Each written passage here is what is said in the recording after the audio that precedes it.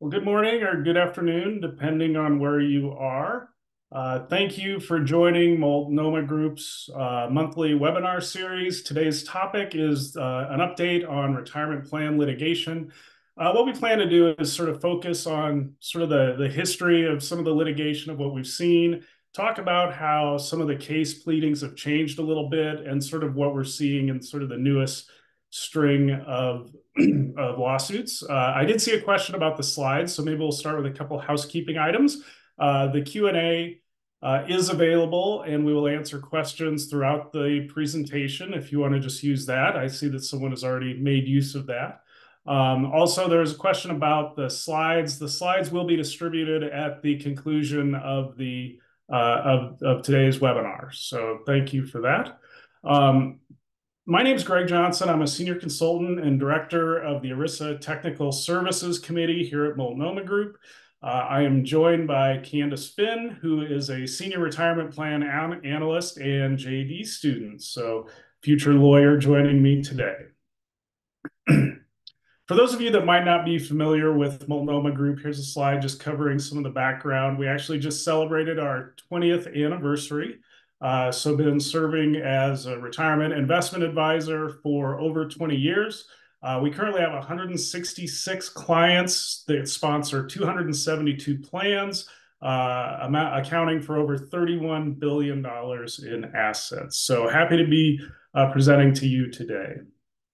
I thought I'd start with a little bit about sort of where we've been. Really the history, I would say probably the Schlichter Bogard law firm was probably the pioneer in excessive fee litigation, ERISA litigation focused on plan sponsors, primarily focused on billion-dollar plans and larger. And I think, sort of the early cases primarily alleged that, hey, you're a mega plan, you're a big employer, you could have negotiated lower fees on behalf of lower record keeping fees for the benefit of your participants. And, that was really, it was more focused not necessarily on specific decisions that the committee made. It was just that you didn't meet your fiduciary duty because you should have negotiated lower fees. The other sort of, I think, low hanging fruit was lower share classes. So, a plan sponsor maybe had a lower cost share class available to them, but didn't take the action to do something about them. So again, the early cases sort of focused on inaction or lack of activity by a committee. I think we'll talk a little more about how that's changed a little bit. I think I think plaintiffs are digging in a little deeper on how decisions are made by committees, not the lack of addressing an issue with their plan. The volume of new cases, though, it has slowed down. But what we are seeing an increase in is the number of cases that are settling. And I think one of the things we're going to talk about is sort of what happens after a case survives a motion to dismiss by the defendants. The chances of a case settling after a judge does not rule in favor of a defendant on a motion to dismiss goes up quite a bit, because now you're starting to talk about getting into rather substantive legal fees to continue to defend your position. Oftentimes, it might not even be the plan sponsor that decides to settle. It might be their insurer that says, hey, we got to settle this thing. But we've definitely seen an increase in cases settling. Over the last 4 years, there have been 111 cases that have settled. 12 cases were settled in 2020 compared to 42 that were settled just last year. The total monetary penalty of these 111 cases is $910 million. So we're almost up to $1 billion in settlements of these excessive fee lawsuits. The average settlement has been $8.2 million.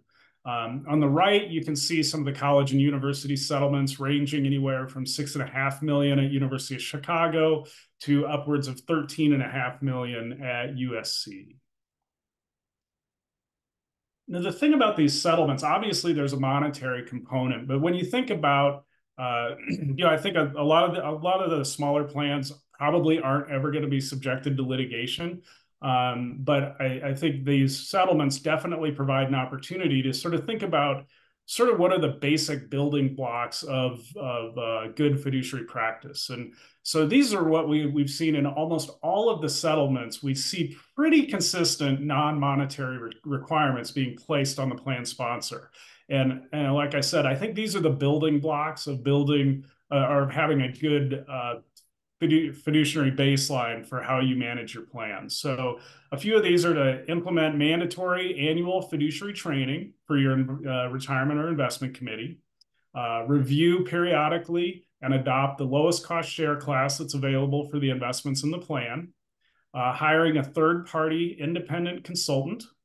Almost all the settlements do require a new RFP. Our recommended best practice is that you probably go out into the marketplace every 5 to 7 years, conduct an RFP. We do provide annual fee benchmarking, but which is a good a good marker to see where you're at. But really, the best way to understand what the value of your plan is in the open marketplace is to conduct an RFP. We've seen some of the settlements include some restrictions on the record keeper's use of participant data.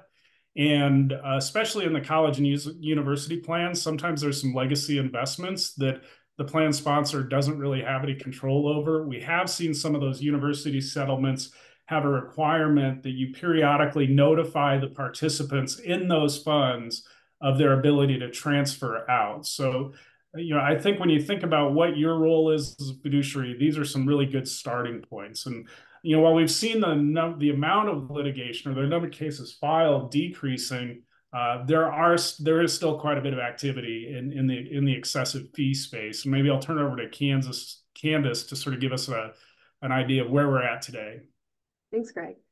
Yeah, so when we're looking at excessive fee litigation, I think when you're looking at some of the history of that, lawsuits continue to use 5500 filing data in order to calculate those fees. So it really causes a little bit of fee inflation because it also includes transactional fees. So when plaintiff attorneys are bringing their allegations, they're usually a little bit more inflated. So this is where that meaningful benchmark comes up, which I think a lot of us have heard over time.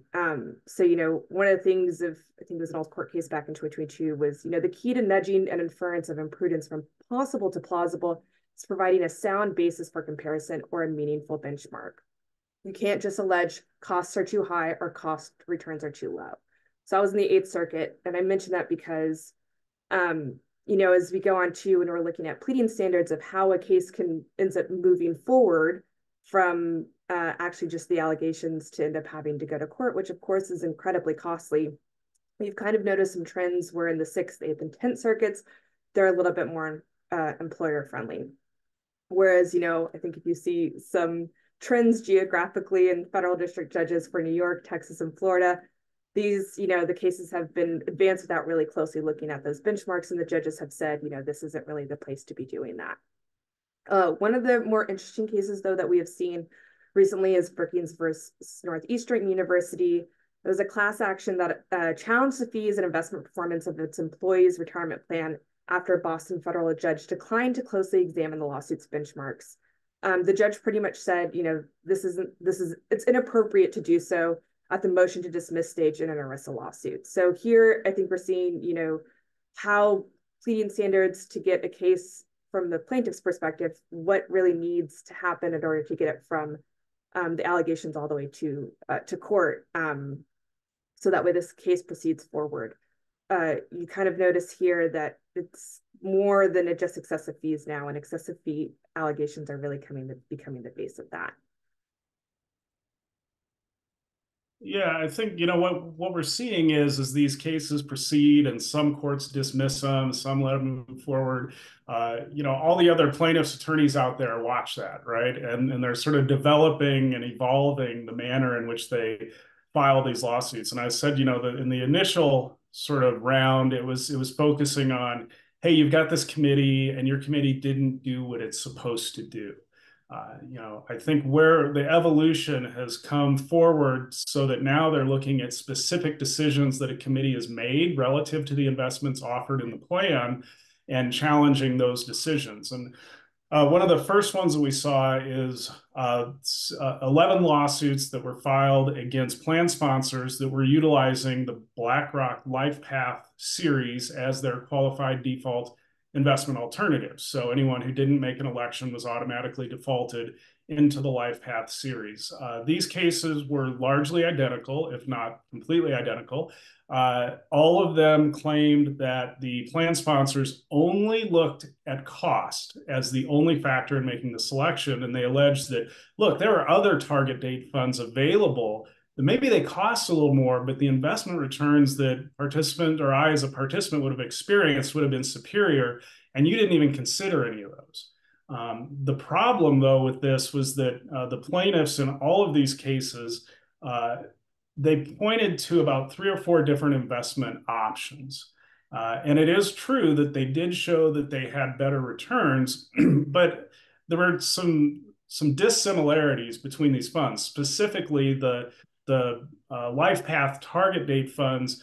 They have a target date and an expected retirement age of 65, whereas a lot of the comparative funds had sort of their landing place for their final allocation out to as far as age 72. So the glide paths really weren't even comparable. And as far as the success of these lawsuits, these have been very unsuccessful. I think all but one will probably ultimately be dismissed, probably all 11.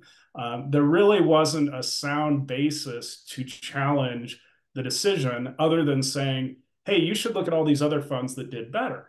And I think the courts have been pretty consistent in saying, we're not going to take your decision and look at it 4 years later based on what the other options were and make a determination. Well, that one didn't turn out the best, so that was probably not the right decision. So they're not going to challenge the decision. They're going to what they're going to review is the process that was utilized to make that decision. But I think the point here is that we're definitely seeing plaintiffs' attorneys not just saying, hey, you're not running your plan correctly.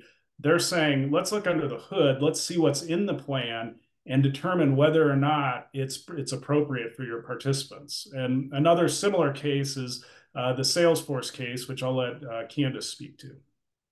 Yeah, thanks, Greg. So the Salesforce case was a case that was originally brought in October of 2020 in the Ninth Circuit, and it ended up being revived mostly because it's the pleading standards as we were talking about, and as Greg kind of mentioned, I would love to say excessive fees plus in some ways.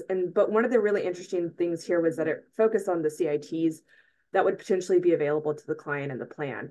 But how the court got to that, though, was they actually ended up bringing in an expert during the pleading to say that, the lack of publicly available information for CITs, collective investment trust, really didn't discourage from the prudent fiduciary from choosing them. So it's, back to that process that Greg was talking about, that if, you have lower options available based on this expert's testimony that was brought in, that this should be available within the plan. So by not moving to those lower share classes, that was potentially an issue and part of the reason of why the case is moving forward. So Greg, do you want to expand a little bit on collective investment trusts?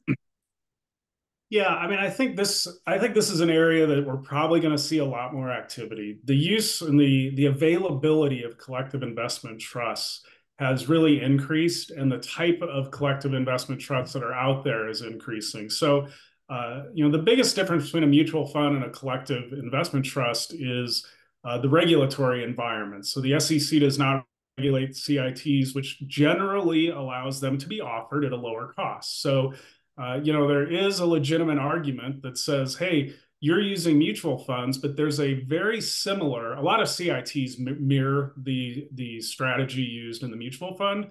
So it's almost like a share class change argument, right? You had this one investment, there's the same company offers virtually the identical investment using virtually the exact same investment strategy at a lower cost. So you should be moving to that.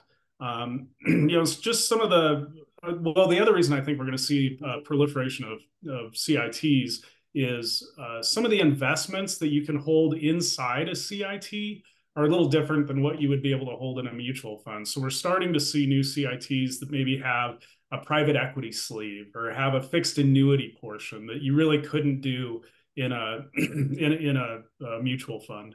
I do think, though, for if someone's considering CITs, there are some things to think about. There are some relatively complex legal agreements that have to be completed. There's not as much as it indicates here. There's not as much public information that you see on a that you would get from a mutual fund. I think there may be some concerns about the exit provisions. So if you decide to move away from a particular CIT, what's the process to do that? Is it cashable? You can't really move it in kind. So again, I think CITs are going to continue to become very, very popular. There's more and more of them available. The investment minimums are dropping lower and lower. So I think you're going to continue to see CITs being very popular in the marketplace. But I do think as a fiduciary, you should take the time to consider and look at it from all angles before you just adopt it because it has a lower cost.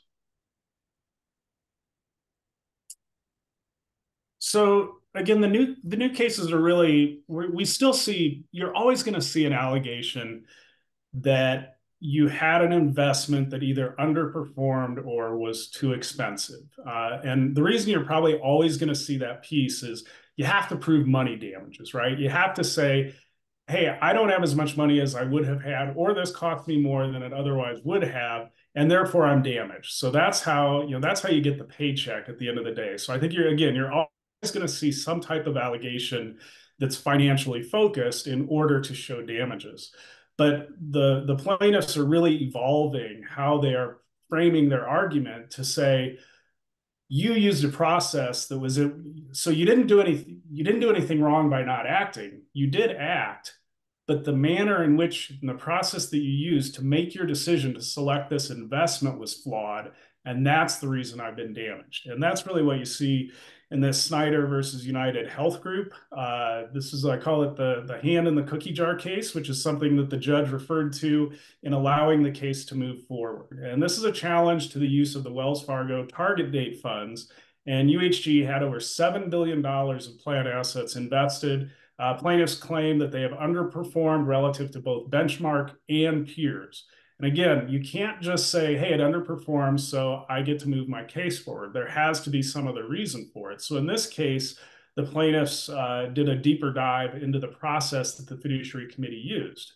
And they said that UHG acted imprudently and disloyally in offering these underperforming funds. And what the allegation is that the committee took into consideration business factors specific to UHG that weren't in the best interest of participants. Most notably, they pointed out that Wells Fargo uses UHG as their health insurance provider. So there's a alleged conflict of interest there. And also that UHG is the largest investor in that suite of target date funds. And the plaintiffs say that these two factors allowed you to make a decision that was not in my best interest by using these underperforming funds. So again, you can't just say, hey, look, the decision just didn't turn out right. There's better funds. But you have to say outside factors influenced the committee in making this decision that negatively impacted me. Now, UHG argues, hey, we have an independent third-party investment advisor that helps us make these decisions and helped recommend these Wells Fargo funds. So we did act independently. There wasn't any outside influence into this decision. And the judge, in denying the motion to dismiss, indicated that, hey, that might be true, that this was done completely independent and the plaintiff's allegations are false, but just stating it now isn't sufficient to allow you to avoid taking this thing to trial. So again, this is a case that we're going to continue watching pretty closely. I think the main point here, though, is, as a fiduciary, you really want to, as you make decisions, really think about, is this being made in the best interest of our participants? And there's going to be another really good example of this in the American Airlines case that Candace will talk about in a minute. But before we get there, another area of litigation is around environmental, social, and governance rules. There have been several cases filed. This continues to be a very hot political topic.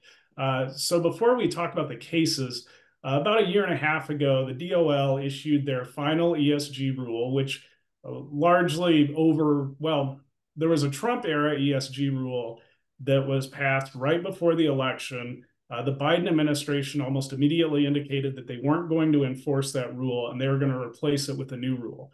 I think before we talk about the case law, maybe I'll have Candace just sort of revisit what that DOL ESG rule was.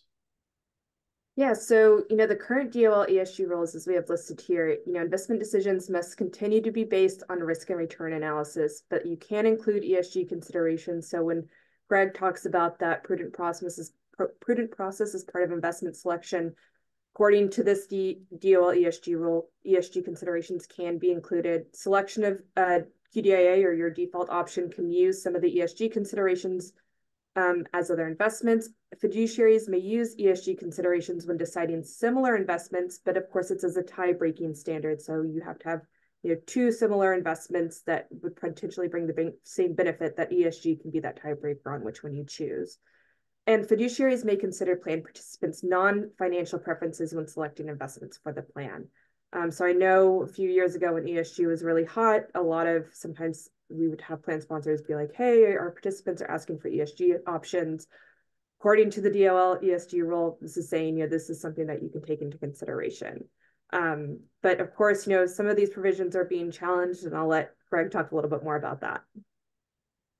Yeah, and when you look at these provisions, I mean, the one notable one is selection of the default option. There was no question under the rule, under the Trump DOL, it specifically did not allow ESG considerations for that default option. So even after this rule came out, well, a lot of our clients use an ESG suite of funds, which I think this is very clear from the rule. It is absolutely allowed to have that ESG suite. So we continue to offer them and work with clients that want to include these types of investments in their plan. I do think the two things that we've continued to consult on is, what are ESG best practices? I mean, again, this rule does provide leeway to use ESG factors, but I think our recommendations are still the same, which is I probably wouldn't offer a 100% ESG focused investment lineup to your participants. And I also, even though it indicates it's allowed here, would not recommend offering ESG focused funds as your QDIA. And I think someone could ask me, well, why would that be your advice when this rule seems to allow both those things? Well, it's because rules change, right? I mean, under the Trump era, it was a very different rule that was not enforced. If after the next presidential election, it could certainly change again. And I wouldn't want to put any plan in a position where you have to revamp your whole lineup based on a new DOL rule that came out. So again, we're fully supportive of using ESG investments, but maybe just not solely using ESG investments. So this rule was immediately challenged by 26 Republican attorney generals. They filed suit in the Northern District of Texas. Why in the Northern District of Texas? Well, because there's only one federal judge there who has traditionally been sympathetic to Trump era policies. So definitely did a little judicial shopping around to make sure they had a judge that they felt was favorable. These Republican attorneys claim that the tiebreaker rule, let's go back to this for a second. So this tiebreaker rule is what they're challenging.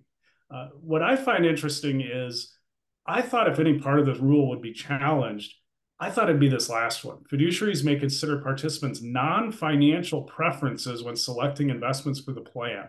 I really thought that maybe this was a bridge too far that actually allows you to say, hey, I'm going to take some other factors into consideration. I had not seen anything before where just because of a group of employees is asking for an investment that you put it in the plan.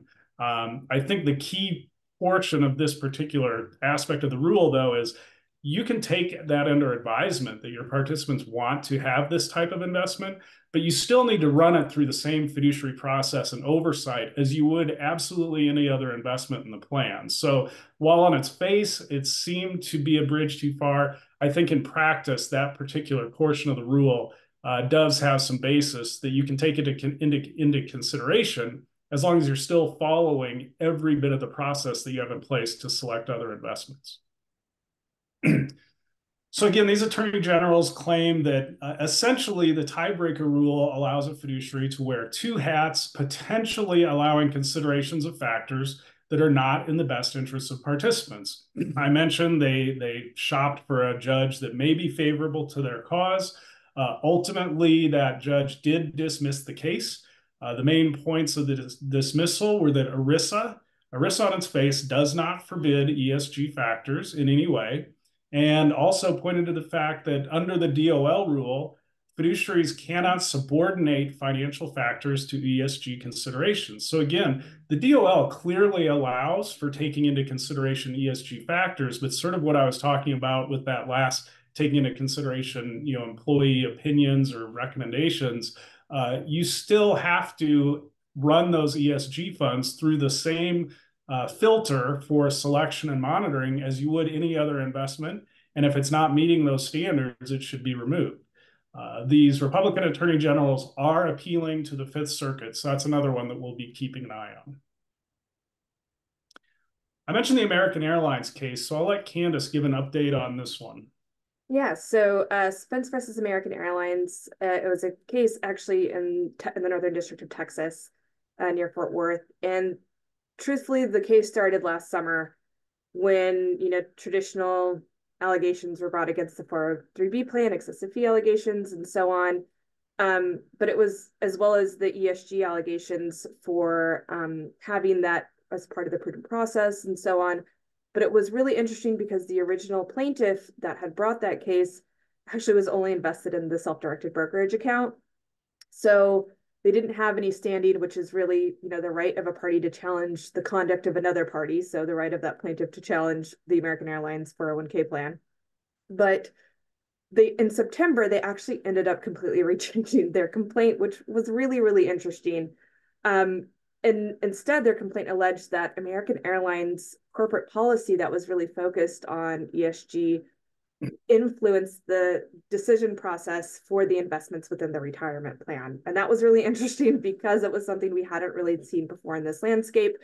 And it was also, on top of that too, the judge allowed it to move forward, saying that, based on the pleading standards, that this allegations could potentially be linked together, that, American Airlines did have that corporate policy. And so it could potentially be influence how then that corporation was administering their plan.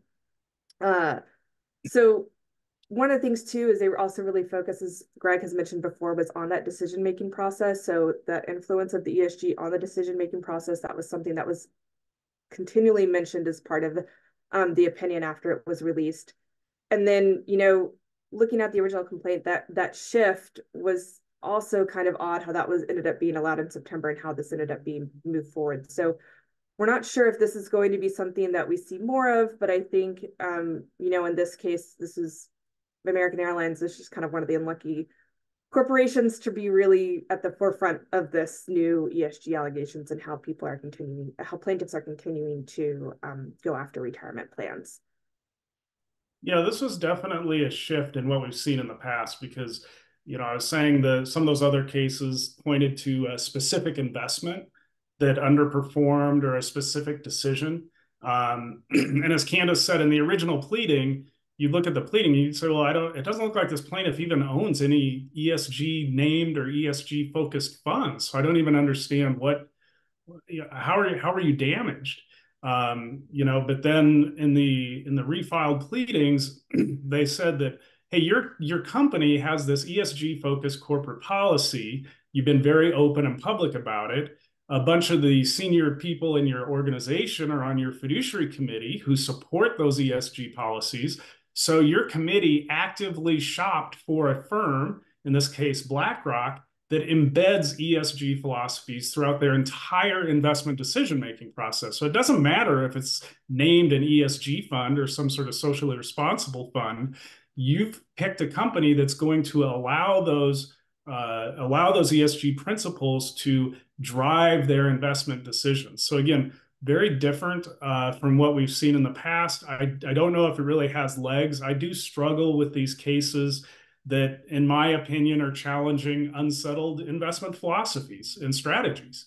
As it relates to ESG, there is certainly a counter argument that says, hey, if you invest in companies that are supporting good ESG principles, that is a sound investment strategy that will yield superior returns over time, not an inferior investment strategy that is going to harm my returns. So again, I don't feel like that principle is necessarily settled in investment circles. I think we saw a similar thing happening in the early excessive fee lawsuits. There were some that tried to claim, hey, you're using an actively managed suite of target date funds.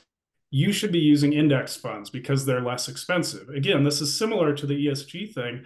That's not really a settled investment philosophy that indexing is superior to active management. I think 5 years ago, maybe the argument that indexing was superior maybe could have been made. I think if you look at returns over the last 2 years, we've really seen active managers adding a lot more value to investment returns. So again, this idea that you can challenge concepts that are really unsettled seems that seems to be a pretty difficult thing to prove, in my opinion. But we'll definitely keep an eye on this one. The other area that we're seeing an expansion is, again, as I've said, I think plaintiffs' attorneys are looking under the hood a little more than they had in the past, really looking at the investment services. So not just the investment, but the services that are offered in the plan. And here's two cases that we're tracking. The Goss versus Dover Corporation. This is an allegation that Dover offered a managed account service in their plan. And so typically the way a managed account service is promoted and sold to plan sponsors is, hey, it doesn't cost the plan anything to offer this. This is just sort of an add-on service. And if a plan participant wants a little more assistance or a little more customized investment strategy than maybe what they see by building it themselves or what they see through the default or target date options, they can pay an additional fee and we'll run them through this model and create a sort of a customized investment mix for them. And, it takes into consideration factors that aren't necessarily taken into consideration for a target date fund, things like, outside assets, my expected retirement date, things like that. Just additional factors to try and create a more customized solution. And in this case, essentially what the plaintiffs are saying is, hey, you offered this service, but the output was not materially different than anything that I got from the target date fund. So I paid extra money for this service and basically got the same outcome that I would have gotten if I just used the target date fund. You're liable because you put that service in the plan and made it available to me. Another case is Schaefer versus Empower. This one, rather than targeting the plan sponsor, targets the record keeper, which is, of course, Empower Retirement. And in this case, the allegation is that Empower itself misrepresented how the advisors that are soliciting these managed accounts, how their compensation relates back to the managed account service, and also misrepresented the way services are provided by these advisors. So another expansion that we're seeing, I think, in the original cases, it was more often than not the plan sponsor that was the targeted defendant. We are seeing some that are focusing on the investment advisor and the record keeper rather than the plan sponsor. I think as far as the practice pointers related to managed accounts or other custom QDIA or other services, add-on services that you can put on the plan, I think it's really critical to remember that, I think sometimes these are promoted as, well, hey, it's just participant choice. So if people want to use it, let them use it. If they don't have to pay for it. But you as a fiduciary are still responsible for the decision that puts that service into the plan, even if it's lightly utilized. It's still something that you need to understand fully when you adopt it for the plan and monitor on an ongoing basis. So, our recommendation is that you review the compensation and marketing strategies related to any fee-based services offered in the plan. Also included on this slide when we send it out after the presentation, there is a direct link to one of our level 3 training pieces that talks about managed accounts and really recommendations on how you should consider them if you want to add them to your plan and how you should monitor them if you decide to add them to the plan. So what are we seeing as sort of some new activity from litigation? I think one case that we have here is a focus on personally identifiable information, Sherwood versus Horizon Actuarial Services. Again, this is a case that's not focused on a specific plan sponsor, but on a company that provides retirement plan services to plan sponsors. And in this case, Horizon provides actuarial and administrative services to multiple retirement plans.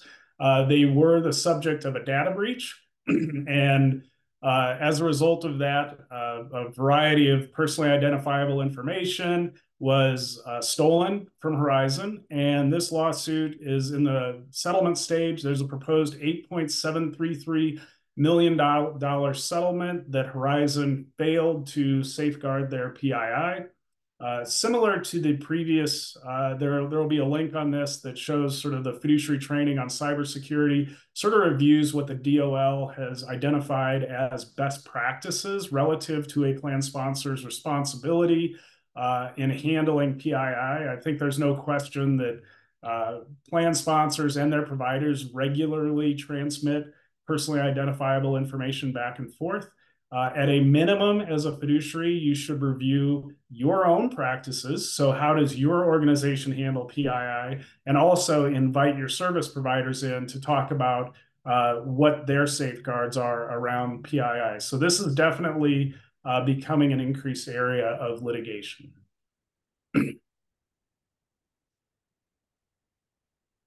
Use of forfeitures is also definitely an area that we're seeing an increase. I'll let Candace speak to the Mattel case.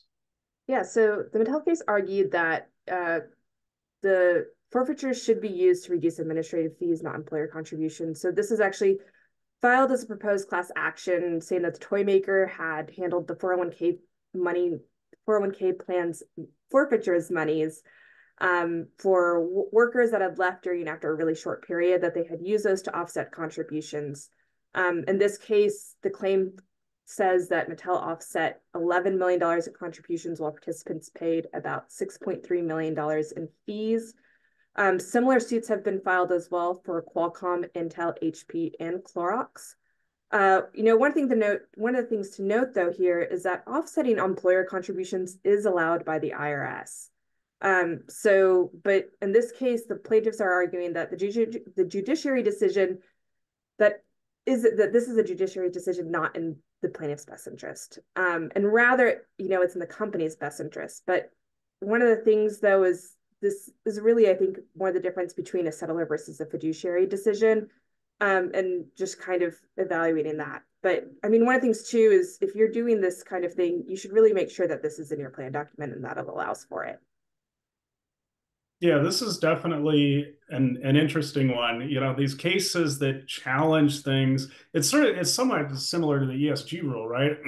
You're challenging things that are absolutely allowed. I mean, I don't think there's any question that you can use forfeitures to offset employer contributions. What's interesting about this, though, is the plaintiffs are saying, yeah, but you're a fiduciary. And so even if it is allowed, you still made the wrong decision because it wasn't in my best interest. It was in your organization's best interest. Now, Mattel's response is, wait, time out. That wasn't a fiduciary decision. That was a business decision that we made as the employer, which is a settler function. So I think this case, as it proceeds, will maybe provide a little more insight into where that often gray line is, where fiduciaries find themselves sort of wearing two hats. Am I making business decisions? Because I think that's the challenge. When you look at most fiduciary committees, it is not uncommon that members of that fiduciary committee also are the same business people that are making business decisions on behalf of the company as a settler. So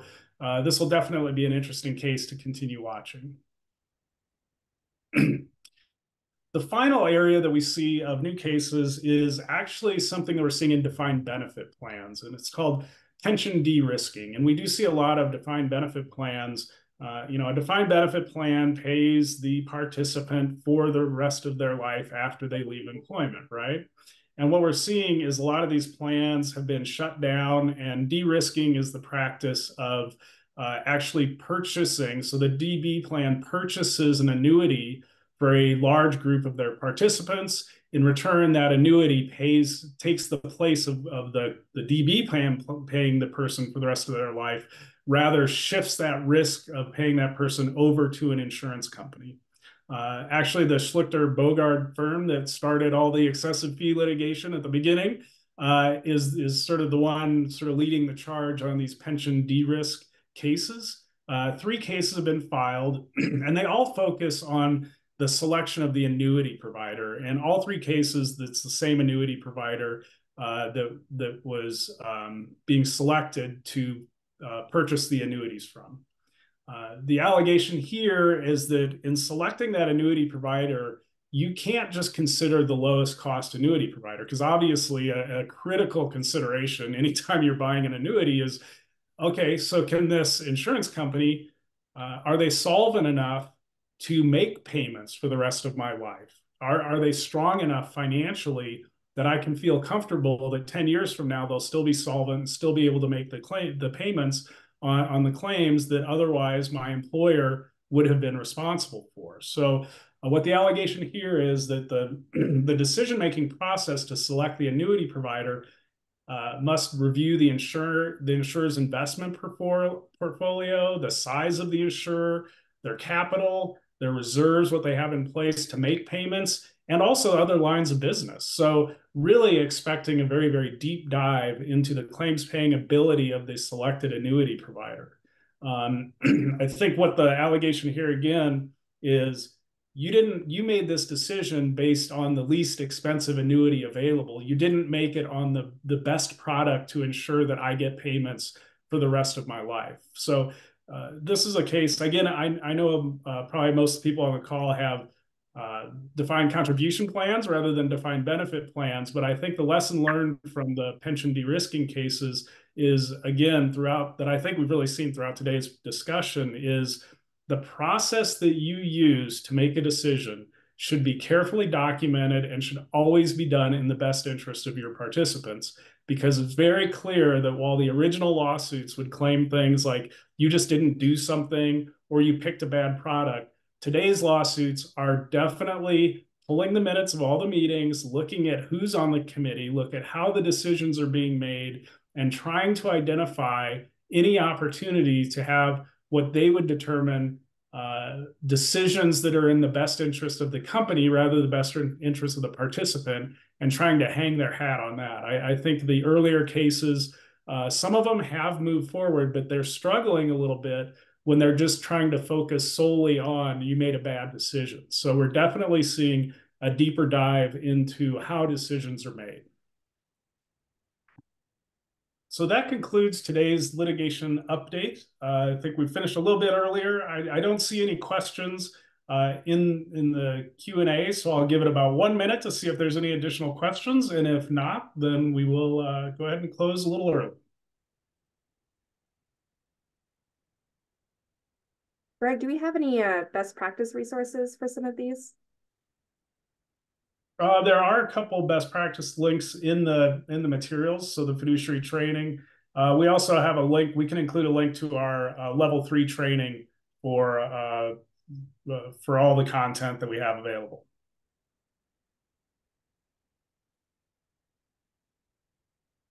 All right, seeing no additional questions. Again, thank you for taking some time to join us today for the litigation update. We're going to try and continue to do this at least once a year, and stay tuned for our regulatory update that will be released next October. Thank you and have a good day.